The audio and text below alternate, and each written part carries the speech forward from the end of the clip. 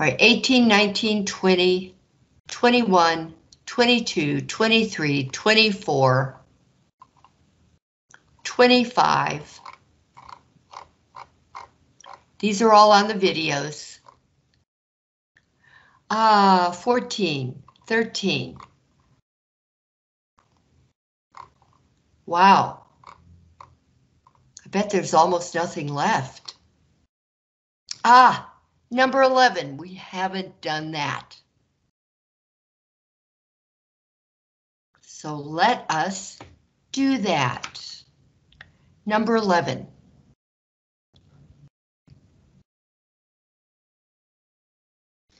X minus 8 equals the square root of x minus 6.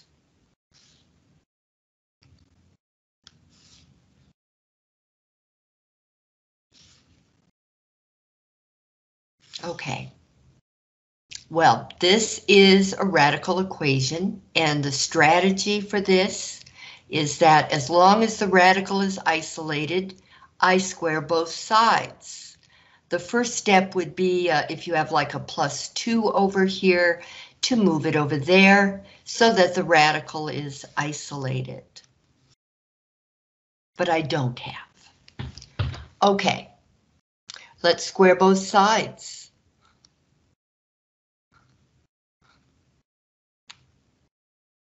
So I will have x minus 8 times x minus 8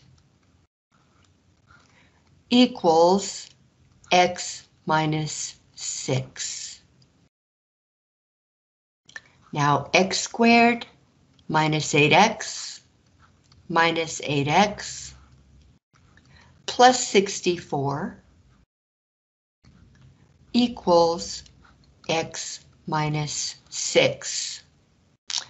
So x squared minus 16x plus 64 equals x minus 6. Okay, we're going to be solving a quadratic equation. So we need to have a 0 over here, and that will happen if I subtract x from both sides of the equation and add 6 to both sides, because I'm going to explain it. Look what happens. X minus x is 0. And -6 plus 6 is 0. And 0 plus 0 is 0. So now I have a 0 over on the right-hand side. Here I'm going to have x squared minus 17x, because there's an invisible 1 in front of that. If I've taken away 6 x's and then I take away another x, I have taken away 17 x's. Meanwhile, 64 plus 6 is 70. Okay, so we will have x squared minus 17x plus 70 equals 0. Now, I have to either factor or use the quadratic formula. As it is, 70 equals 7 times 10 or -7 times -10.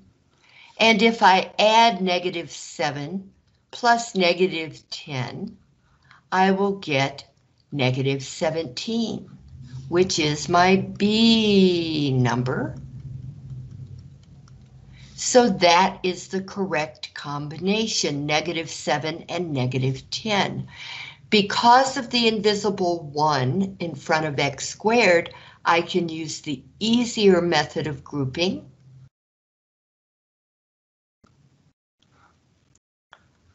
Split the x squared apart. and use these factors in the following way. Minus 7 minus 10. Now I set each factor equal to 0. X minus 7 equals 0, and x minus 10 equals 0. And I solve for x and solve for x. So I'll add, if I add 7 to both sides, I'll negative 7 plus 7 equals 0, so that x is all by itself over here, and I have to have a drink of water.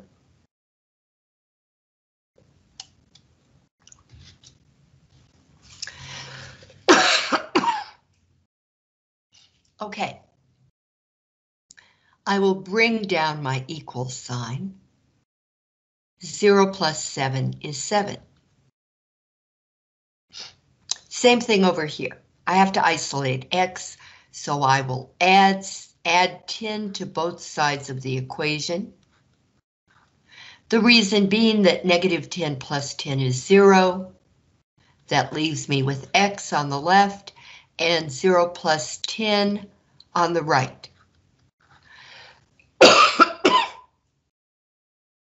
So I have 10 answers. I have 2 answers, 7 and 10. Now, the most common wrong answer that my students give me on this kind of problem is they just say, okay, the solutions are 7 and 10. Well, maybe it's true and maybe it's not. You don't know. One of them or both of them may be extraneous. Those extra answers you can get when you square both sides of an equation that are not solutions to the first line. So you have to check. Let's try x equals 7 and x equals 10. And do some old-fashioned checking that all of us hate. Okay, if x equals 7, I will get a true answer here. Let's put the original line up here.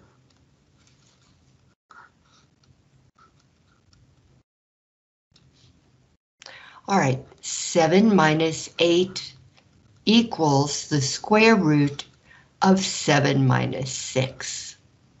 7 minus 8 is negative 1. The square root of 7 minus 6 is the square root of 1. The square root of 1 is 1.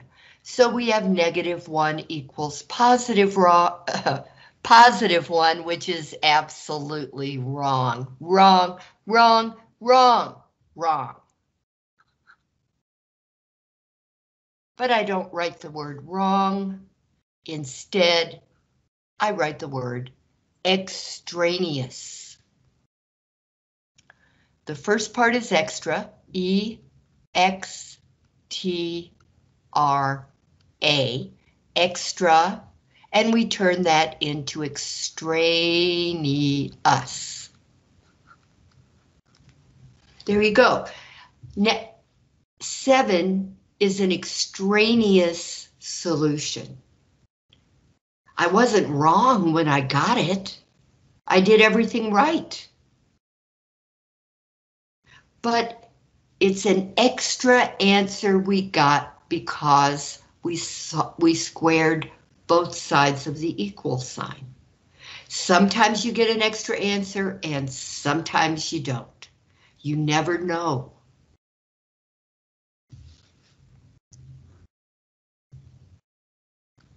Now we're going to try x equals 10.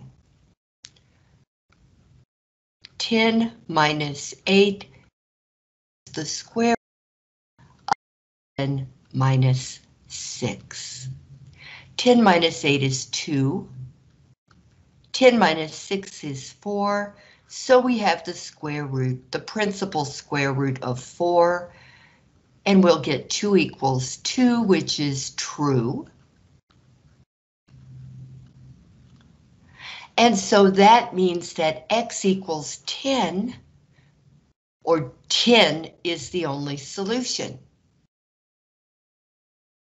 So 7 is extraneous, 10 is the only solution to that equation. Be very careful when you solve a radical equation. No matter how many radicals are in the equation, be careful and check your answers.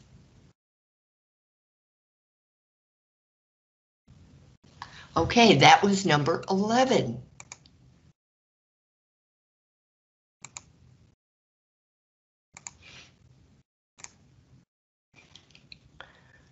So let us be done with that. Yeah, let's not mark through something because, again, these are opaque. And I have to remember that over here, the markers are not opaque.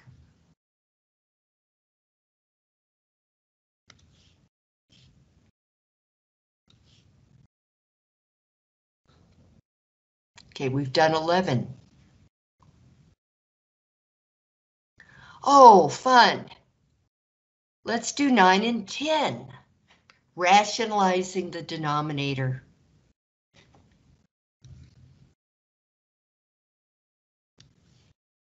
That was a bit of sarcasm when I said, oh, fun.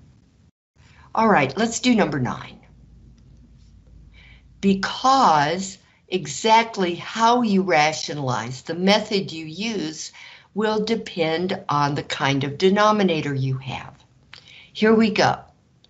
We are going to rationalize.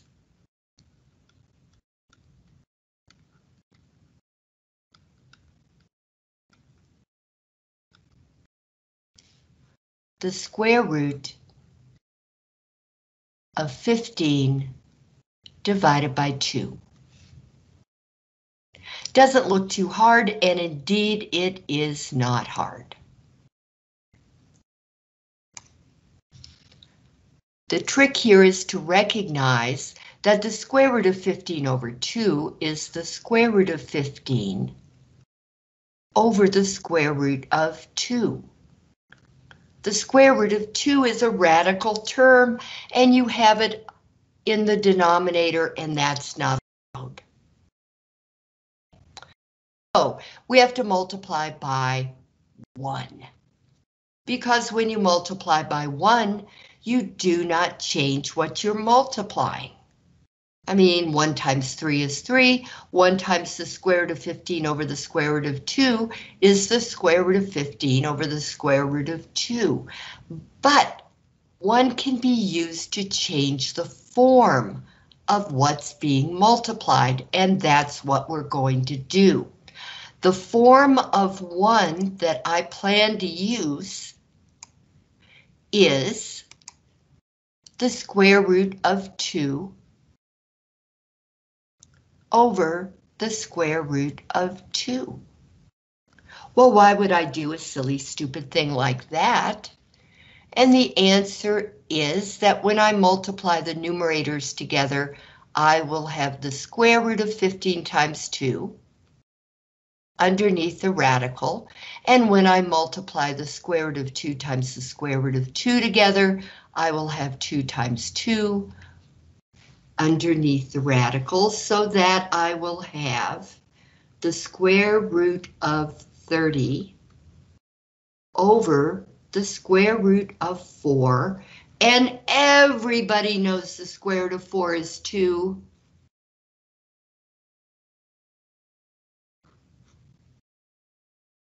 So the answer we want is the square root of 30 over 2. Can you divide 30 by 2? No, because the 2 is not inside a radical. These guys can't talk. The square root of 30, square roots, any kind of roots are like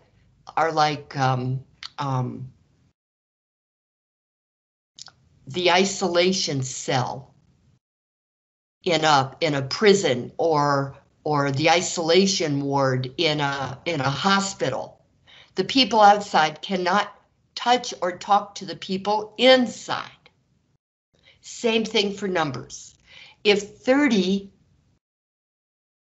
is in prison, then the most 2 can do is talk to him through a window. I mean, they're not going to get together. This is the answer. And if I had time, I would prove to you, well, why not? I suppose I have all the time in the world. Here. I am going to find, let's clear, the square root of 15 divided, and just hit enter, and I get that ugly number. Now, the square root of 30. Notice that I hit the right arrow key to move to the outside of the radical sign, and then I divide by 2. Enter. Same exact number. They are the same number, just in different forms. And this form, with a rational number on the bottom, is preferable for many things, is preferable to this form, where you have a square root of 2 on the bottom. You can do more with a 2 that's not under a radical. Like, oh, I don't know, add and subtract. So that's why we rationalize denominators.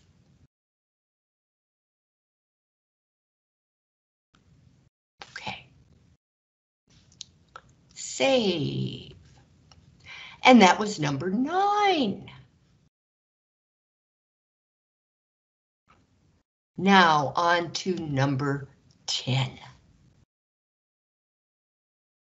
Better see what it is first, huh? Number 10.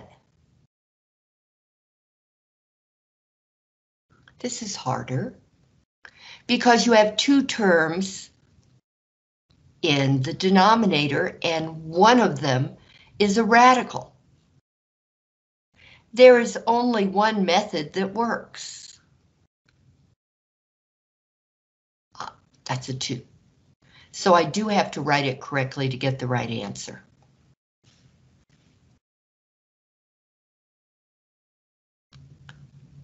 Math problems are funny that way. Okay, now notice what the answer is going to be. Okay. Now again, I'm going to multiply by 1.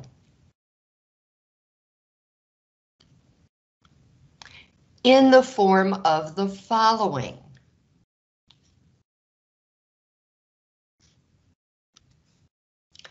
The conjugate of this over itself.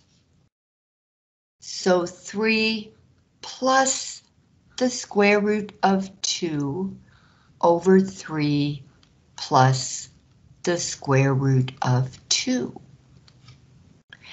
And because we're going to be multiplying the numerators and denominators together, it would be, I have found, for me anyway, it's simpler, or at least more understandable, quickly understandable, if I put parentheses around these binomial terms, because they are one thing. Okay, I'm going to take 4 times 3 plus the square root of 2.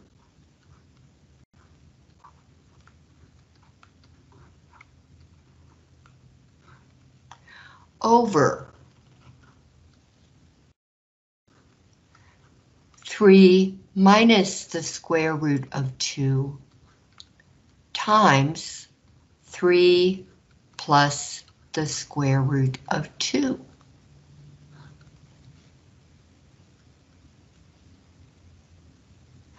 Now, I was taught to never multiply, or almost never multiply, the tops together.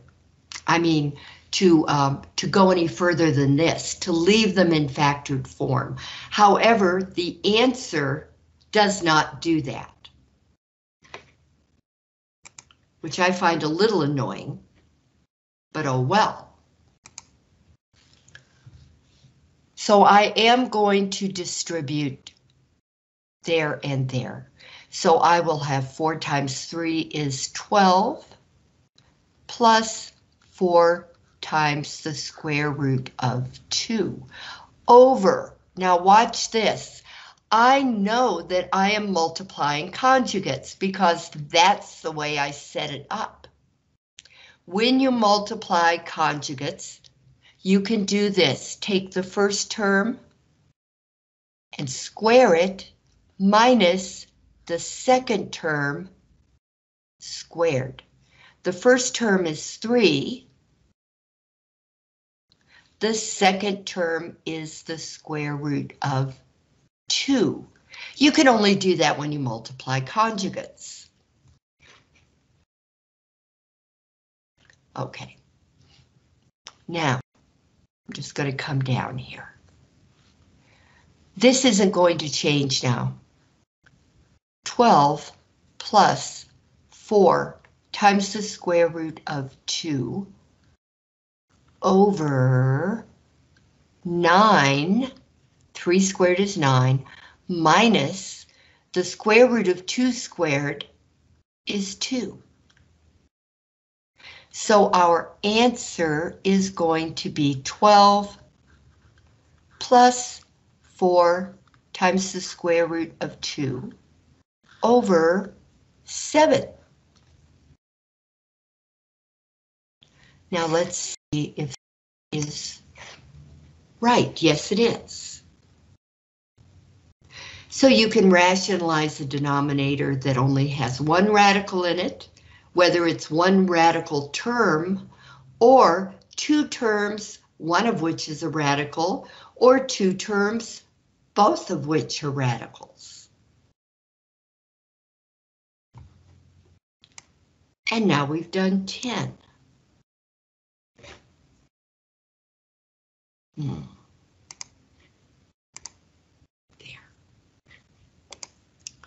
All right, now let's see, what else do we have to do? Simplify by factoring, number 7.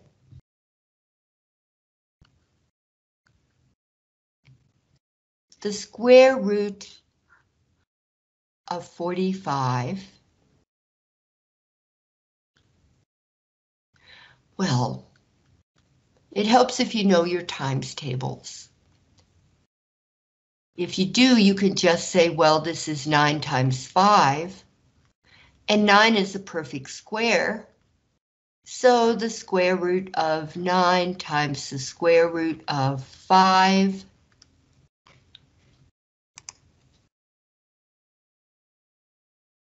equals 3 times the square root of 5.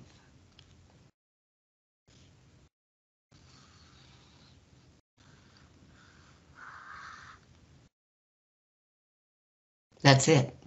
That's all there is to it.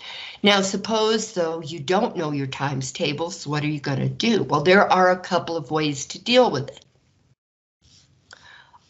For instance, you can take the number 45 and start factoring it. You know that 5 goes into 45 because of that 5 on the end. So if you take your calculator and divide 45 by 5, you'll get 5 times 9. Now 5 will not factor because it's a prime, and if you try to factor it by anything, you will soon discover that you can't. Except the number 1 and the number 5, that's it. 9, on the other hand, you find factors into 3 times 3, and 3 doesn't factor into anything smaller except 1 and 3. So there we have it. All right. because of the invisible to index, that means you're looking for one number that repeats twice, and here it is. So now you know that 3 times 3 is a perfect square. So you can take the square root of 45 and let it equal the square root of 3 squared times 5, which is the square root of 3 squared times the square root of 5, and the square root of something squared is just the thing itself when it's positive, times the square root of 5.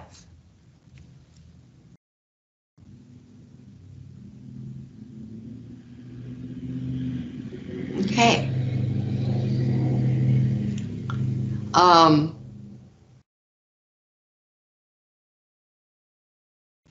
There you go. There's number 7.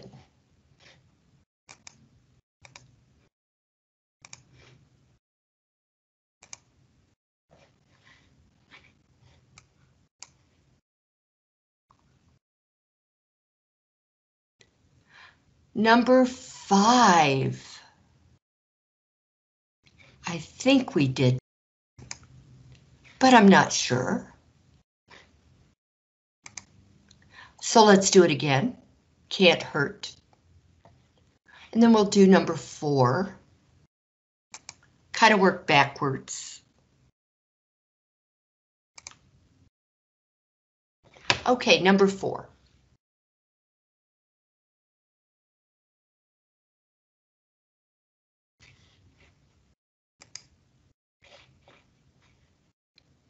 I'll have to break this video down into 2 parts.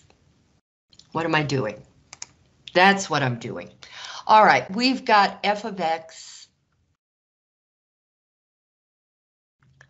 equals x squared plus 5, and we want to find the difference quotient, which is this right here. So you have to use steps to get there. People who try to do this all at once in one step always get it wrong. So we're going to do this in steps. The first thing we're going to do is find f of x plus h, because we're dealing with trying to find f of x plus h minus f of x over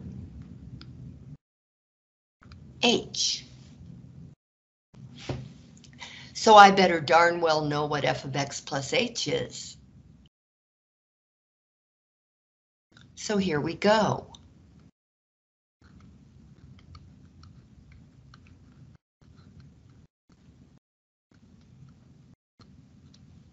All right, x plus h, quantity squared, plus 5.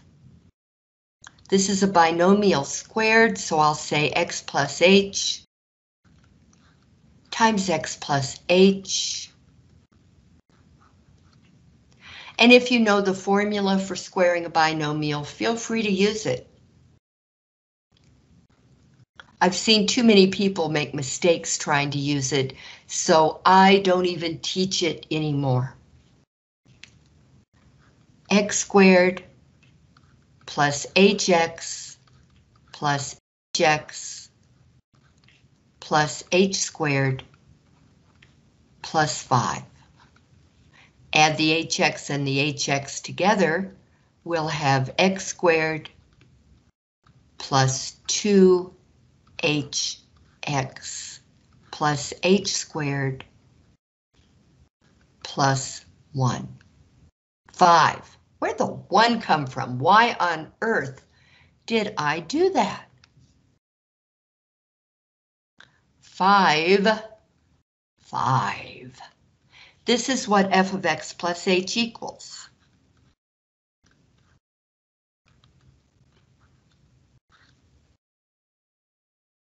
Okay, now we know what this is. We know what this is.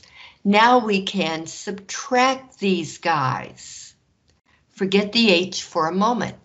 The H down there. We'll get to it.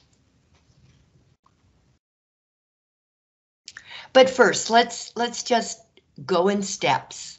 F of x plus h minus f of x equals x squared plus 2hx plus h squared plus 5. That's what f of x plus h is. I'll even write it small up here, f of x plus h. Minus f of x, which is x squared plus 5. That's what f of x is. Okay, very important to use parentheses because you're going to have to distribute that minus sign to both of these terms. That'll turn them both into negatives, the opposite of what they were. So we're going to have x squared plus 2hx plus h squared plus 5 minus x squared minus 5 equals. And then we combine like terms. My favorite part because I get to mark out terms. X squared minus x squared is 0. And 5 minus 5 is 0. So, what f of x plus h minus f of x equals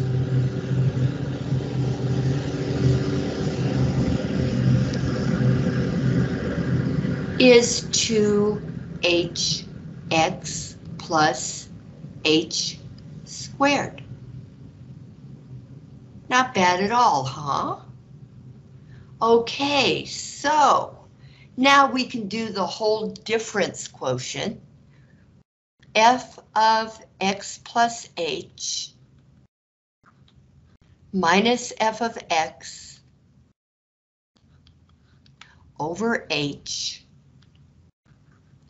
equals, well, we just found out,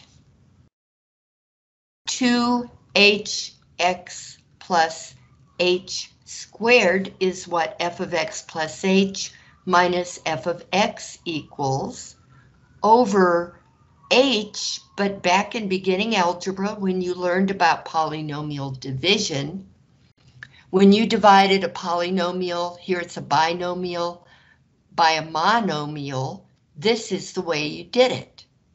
And this was the correct way. That will get you silly things like right answers. H squared is h times h, so when we put it over h, that makes canceling easier. We now are going to cancel the h's. We cancel this h, we cancel these h's, and what we're going to be left with is 2x plus h, where h is a very, very, very, very, very small number. If you're the scientific researcher or the financial researcher, you'll know what h is. Your computer will know what h is. So you don't have to bother with it, we just call it h.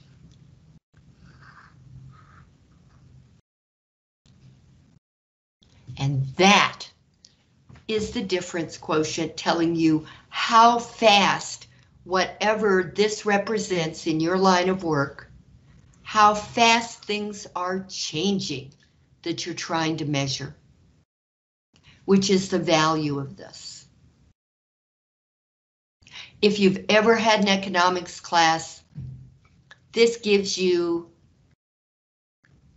the marginal cost, marginal profit, or marginal revenue, marginal this, marginal that.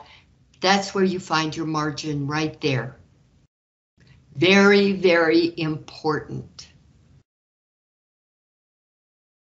Okay, now this was number 4.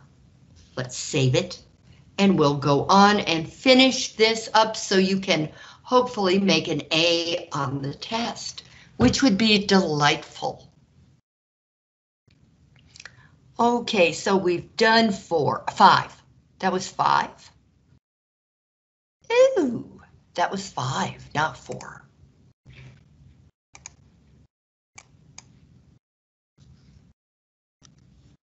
Five. Well, what was this? 7. 6. We did that the first day. Okay, and it's on video. All you have to do is go to Module 10 and look.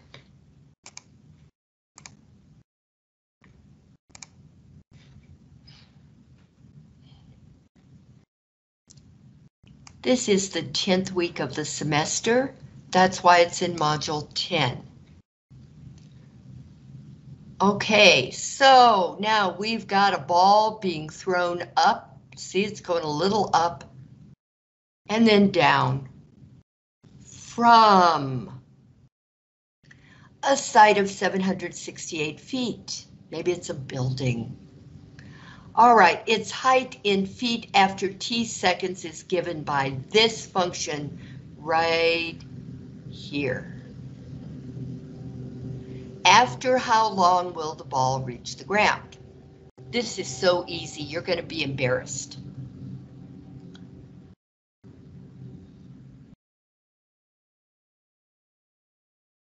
Okay, we've got h of t, the height of the ball after a certain number of seconds. That's what time is.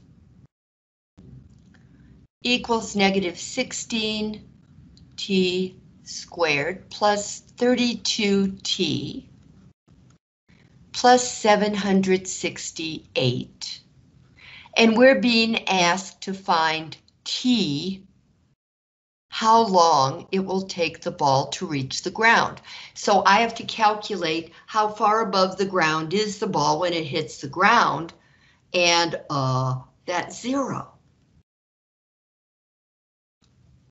So 0 equals negative 16t squared plus 32t plus 768. Now don't just jump into solving this, like throw everything in the quadratic formula. What we need to do is factor out a GCF if there is one. And since the leading coefficient of the leading term is negative, our GCF is going to have to be negative. But first, don't worry about that. First, let's see if 16 will go into 32. It will. And into 768, I have no idea. So I'm going to get the calculator. 768 divided by 16. Woohoo! It does. So now, 48. How will I remember that? I'll make a note. 768 divided by 16 equals 48. Okay, cool. Now, I have to rewrite this so that it's easy for me to take negative 16 out of each term. 0 equals negative 16 t squared plus, that's a positive 32. That means I'm going to have negative 16 times negative 2 t. Negative 16 times negative 2 is positive 32, plus negative 16 times negative 48. Now I can pull out a negative 16. Notice that negative 16 times negative 48 is positive 768. Okay, I am going to pull out negative 16 and write the leftovers.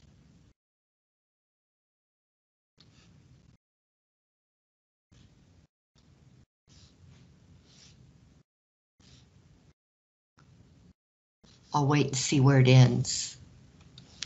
T squared plus a negative 2t, that's minus 2t, plus a negative 48, that's minus 48. Now what I should have done first, as soon as I wrote down negative 16, I should have marked out all my negative 16s to make sure I don't get mixed up. So t squared minus 2t minus 48. Okay. Now, because it's an equation, and I can do anything I want as long as I do it to both sides of the equation, I can divide out my GCF. As long as it's a number, if that were a variable, I couldn't do it. Okay, so the negative 16s cancel out here, and 0 divided by negative 16 is 0. So 0 equals t squared minus 2t minus 48.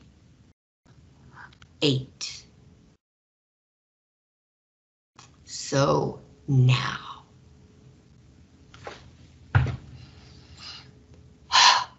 48. Forgetting the sign for a minute. 48 equals 1 times 48, 2 times 24, 3 times 16, 4 times 12,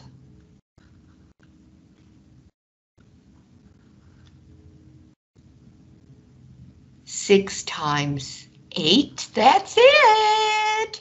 Okay, negative 48 will equal 1 times negative 48, 2 times negative 24, 3 times negative 16, 4 times negative 12, 5 times negative 8. I need to go no further because 6 plus negative 8 equals negative 2, which is precisely what I have here. So 0 equals, there's a 1 in front of that t squared now, so I can use the quicker form of grouping. Take t squared, split it apart here and here, and then take these factors plus 6 and minus 8. And because they're set equal to 0, I set each factor individually equal to 0.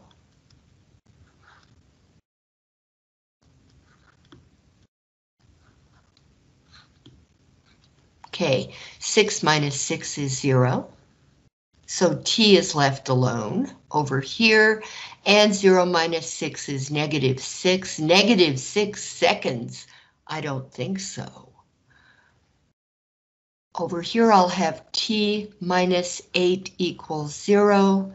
To get t by itself, I will add 8 and add 8. Negative 8 plus 8 is 0. So t equals 0 plus 8, which is 8 seconds. That sounds great to me. So the answer should be 8 seconds. In 8 seconds, yes! Woo! In 8 seconds, this ball will hit the ground. Okay, we have done 4.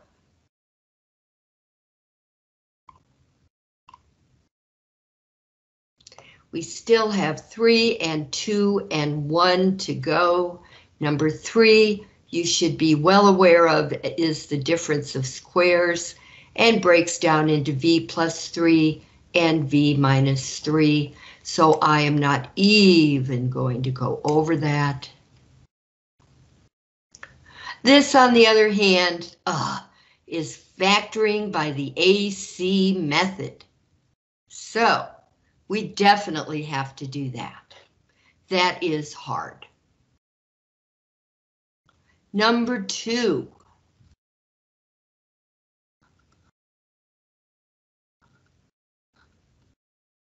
Factor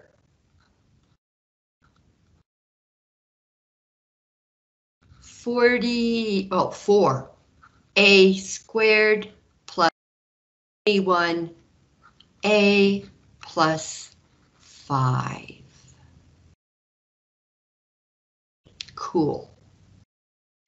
Well, I am going to let 4 equal capital A, 21 equal capital B, and 5 equal capital C, and we're going to factor this with the AC method because we do not have a 1 in front of the a squared. It gets more complicated when a number other than positive 1 is in front of your a squared. Well, is in front of your quadratic term. It's not a good way to say it. When the leading term is not positive 1, factoring gets more complicated. There you go. Okay, so A times C is 4 times 5, which is positive 20. And I need to factor 20 into 2 numbers that will add up to 21. And what occurs to me immediately is 20 equals 1 times 20. Because 1 plus 20 equals 21. Oh, how often do you get it that simple? All right, so we're going to have 4a squared and then plus 5. They don't change, but in the middle, I'm going to break down 21a into plus 1a plus 20a. There. Now, I put parentheses around the first 2 terms.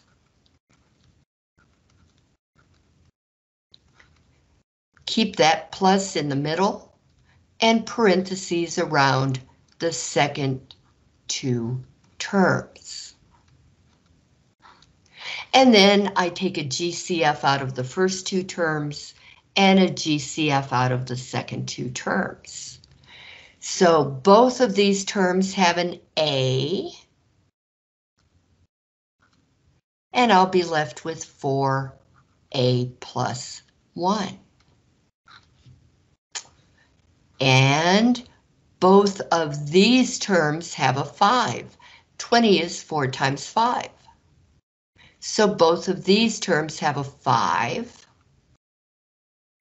I pull out the 5, and I am left with 4a plus 1, because 5 is 5 times 1. So if I mark out the 5s,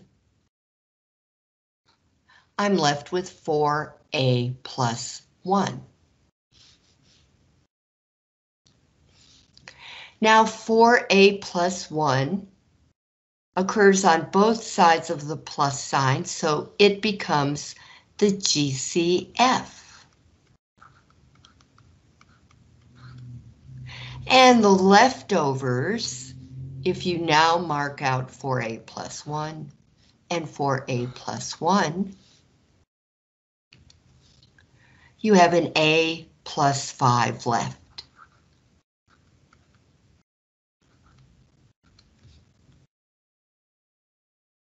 And now you really should check your answer to make sure it's true, however it is. So we're going to skip that because this video is going on forever.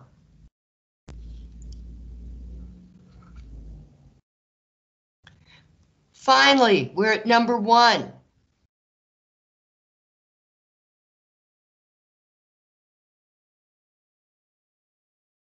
And we're doing function arithmetic.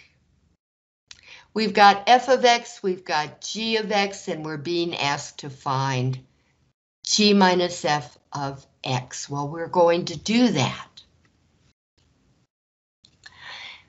If f of x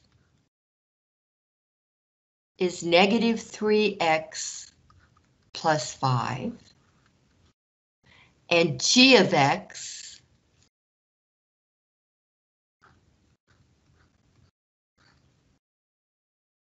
is x squared minus 2. Oh, let me make sure I remembered that correctly. X squared minus 2, yes.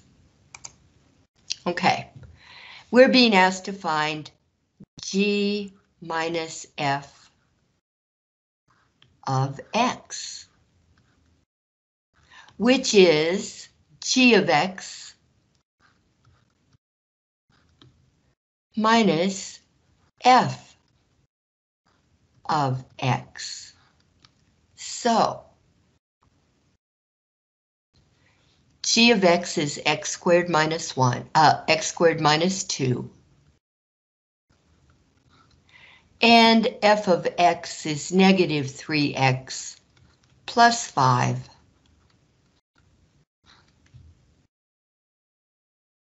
So we're going to have x squared minus 2. Now, minus times negative 3x is plus 3x. And minus times positive 5 is negative 5, or minus 5. And so, we are going to have, putting this in the correct order, and combining like terms, minus 2 minus 5, we're going to have x squared plus 3x minus 2 minus 5 is minus 7. And let's check and see if we're right. X squared plus 3x minus 7. Yes, we are.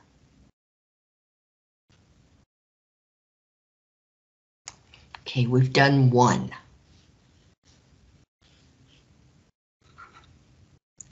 Now let's look at any that may not have been done.